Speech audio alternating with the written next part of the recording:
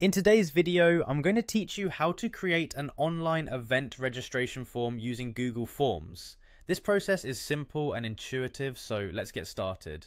Firstly, you need to visit Google Drive. If you're not already there, go ahead and open it in your browser. Google Drive is the starting point for creating your form as it integrates seamlessly with other Google applications. Next, you'll want to create a new file. Look towards the upper left corner of your screen, find the New button and give it a click. This lets you access a variety of Google tools. From the drop-down menu, select Google Forms, which is ideal for creating questionnaires and registration forms. Once you've opened Google Forms, you'll see a few options for templates. For now, let's choose the blank form option, which gives us the flexibility to customize the form from scratch based on your specific needs.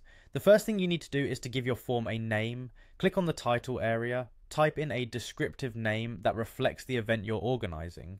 This will make it easier for your attendees to recognize the form. Next, you need to add the questions, which will gather the necessary information from your participants.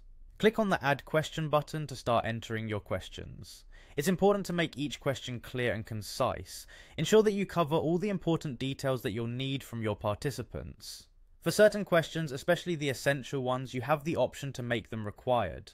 After adding a question, simply toggle the required slider to ensure participants cannot skip those fields, ensuring you gather all necessary information. For instance, begin with basic questions like name, email, and phone number. These are crucial for contact purposes. From there, you can include broader fields like address, or more personal details like date of birth if necessary.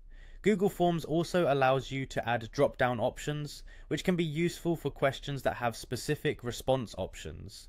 Adding drop-down questions can help in making the form cleaner and more organized. You might find it helpful to organize your form into sections. Click on Add Section to split your form into different parts, each with its own heading and description if needed. This is especially useful for lengthy forms as it helps guide the participant through the process. To ensure your sections flow seamlessly, use the configuration options to tailor how participants move between them. Once you've set everything up, it's time to preview the form. This can be done by clicking on the Preview button, allowing you to see what your participants will experience and make final adjustments if needed. Lastly, once you're satisfied with the final look and feel of your form, click on Publish. This will generate a link that you can share with your intended audience, making the form accessible for them to fill out at their convenience.